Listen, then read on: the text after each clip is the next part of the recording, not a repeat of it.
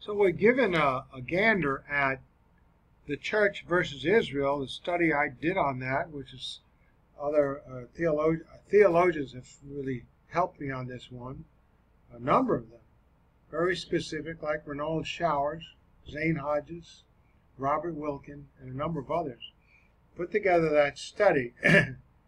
That's so essential to understand dispensations and how God operates. We're going to point B, the second indispensable factor. And what is this? What factor are we talking about? So we get reminded of the context.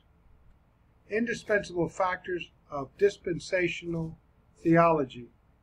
We looked at the first one, the recognition of the distinction between the nation of Israel and the church. And I did a separate study on this. Excellent points in this study and the next. The second indispensable factor is the consistent use of a single hermeneutic, a single method of interpreting the Bible. Of course, my idea is you don't want to be over the top of other people's heads. Only a few get how to interpret the Bible. I maintain all you do is read it properly. Language, context, and logic. Start at the beginning. Take notes. Now you got 66 beginnings. How come? You got 66 books. Some are interrelated. For example, the book of Luke covers Jesus' ministry in his perfect humanity. Thereafter, in the book of Acts, the church. And it transitions over that way very nicely. So, the single method of interpreting the Bible, namely, Renald Showers calls it the historical-grammatical method.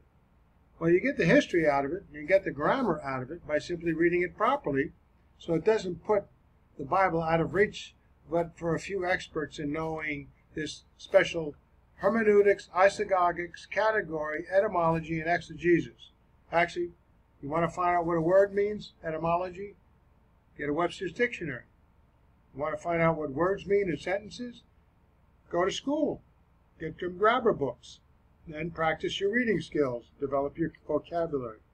Anyway, Showers indicates, in this method, words are given the common ordinary meaning, oh, there you go, which they had in the culture and the time in which the passage was written. And in a good translation, we use the good translation. Most of the time, concepts aren't unique to one particular civilization or group of people.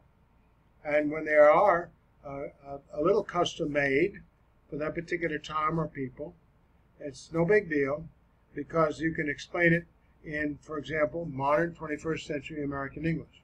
So as noted earlier, covenant theology employs a double hermeneutic, the historical grammatical method for many passages, but also the allegorical or a spiritualizing method of a number of prophetic passages dealing with the future of Israel and the future kingdom of God.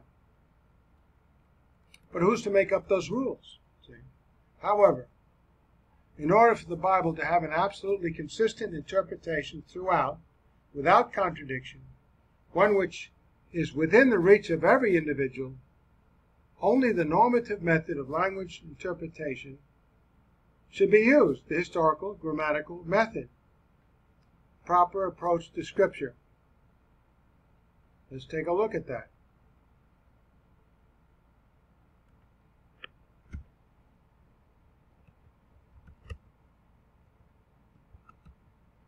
Proper approach to Scripture.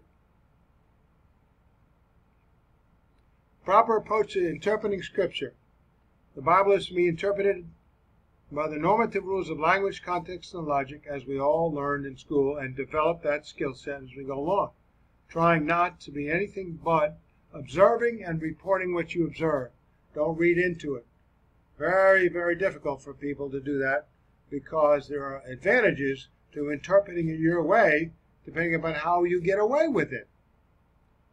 So the normative rules as defined relative to the Bible and everything that you read are the normally expected meanings using the established rules of the language, context, and logic of a passage from the Bible.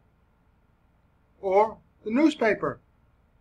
Just, the newspaper may get it wrong, but you don't correct it You just observe and report. Now, you may want to comment, say, this is what it says, but I don't agree, and here's why. 2. Faithfully and accurately adhering to the normative rules of language, context, and logic results in the most trustworthy, non-contradictory, immutable, consistent interpretation of passages in the Bible and elsewhere. This is proof of the validity of this method of interpreting the Bible. Now, the words of the original Bible were written in specific languages at specific times, languages in which many thousands of manuscripts were carefully preserved, copied, so that the meanings of those words, verses, and passages in the original Bible could be frozen in time and then could be accurately interpreted and translated into languages of the world for all ages via the normative rules of language, context, and logic of each and every language. Otherwise, one could impose what he wished upon the Bible, and many do, due to their ever-changing nature of languages.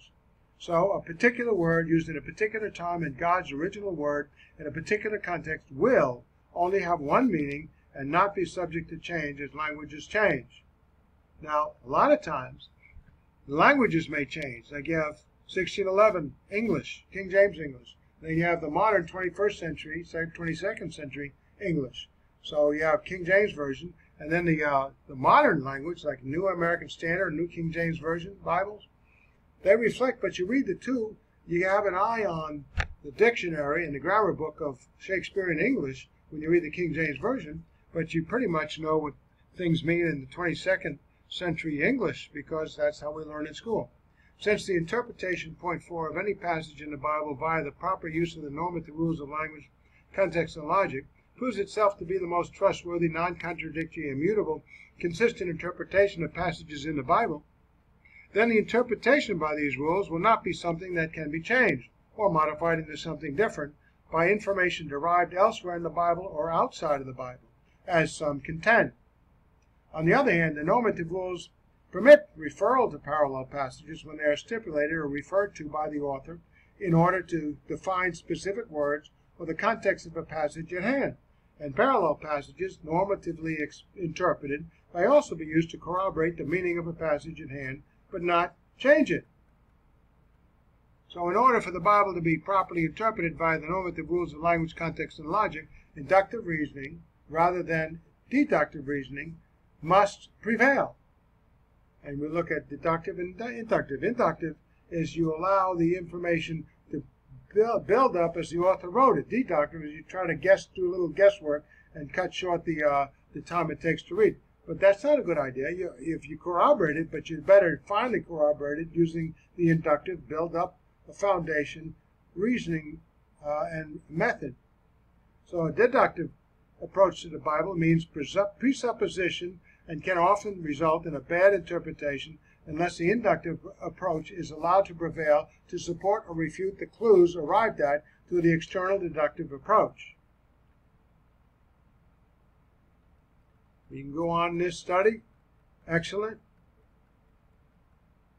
All it is what did you learn and how did you learn to read in school? So, point C. The third indispensable factor is the recognition that the ultimate purpose of history is the glory of God through the demonstration that He alone is the sovereign God. And you know what? There is no other religious book like it, no other thought processes by which you come across, how did everything get here? How did everything get created? The best possible explanation is right there available in the Bible.